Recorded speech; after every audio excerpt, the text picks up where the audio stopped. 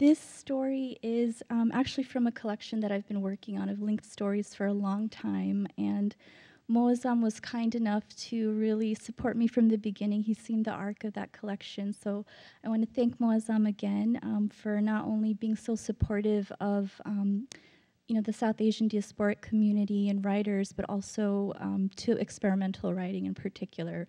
One never knows with experimental writing exactly how it's going to be received. And that's part of what's exciting about it, but it can also be very challenging. And with this particular story from the collection, it was one that has seen many kinds of transformations, as the theme is also of the story. And it really started because I think a lot about place as a love letter to the Bronx, where I grew up.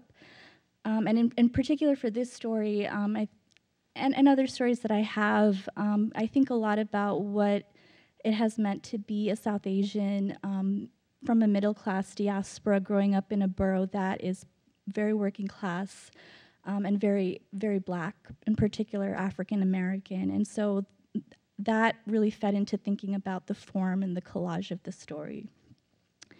And the breakthrough really came when I took an experimental cross-genre workshop and then started adding these other layers. So I'll just read from the middle, a few sections, and I'll start with Dance Act 4. Dance Act 4. Stage glows gold, but as Bamuna grows and steps 1, 2, 3, glows red. Show an arrogant man seated on the back screen. Walk in on your knees, taking tiny steps, gripping an imaginary handle with the left hand, forming an umbrella cover with the right hand. Standing head bent before the audience, sweep your arms in a circle and rise. First your right leg, then your left leg. Fisting your hips, lunge forth with power. Right 1, left 2. But on the third step, lift your right leg with the toes pointed straight down and slowly drop your leg till the big toe touches the stage. Keep your head up, for this finale moment is an act of mercy. Stop 5. The site of crime, the point of brilliance. You found gold carnage on the pavement, necklaces and bracelets and rings leading like Dorothy's Road around the block. Fake stuff, you figured, so you grabbed what you could from looters and melted enough for 1 gold arm. Your mannequin's moneymaker, holding a trowel the way you do when you're cementing 1 gold tile, then another. The thing about gold tiling is, each tile shines a different spot of light, so the arm ripples to muscle when you walk around.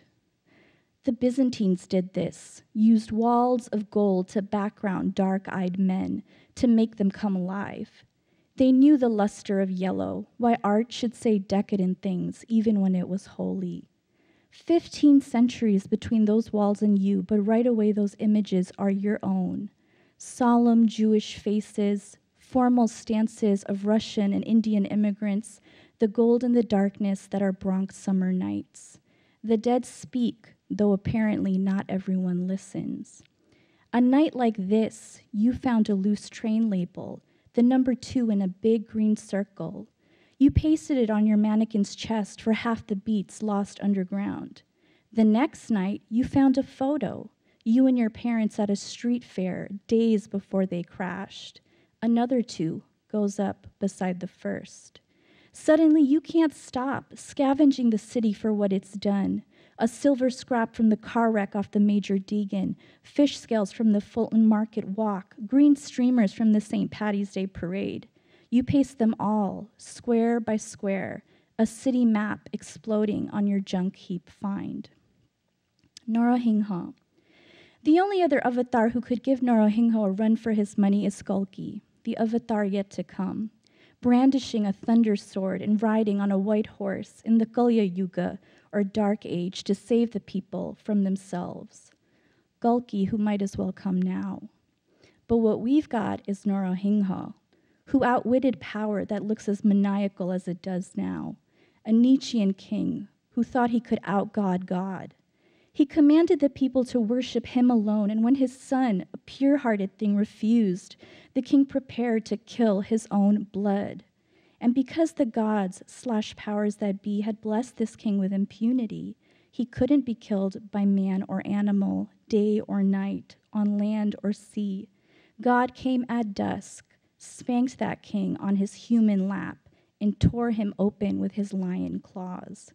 And the little brown boy, who had been put in the juvie of his age, sprang out, vindicated, mischievous, free.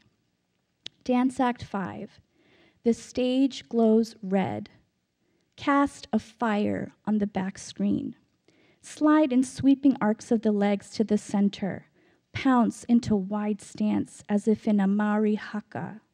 Raise your arms like a body shield, fingers curved into claws. Your face must go into Kali Durga, all the warrior goddesses ever mode.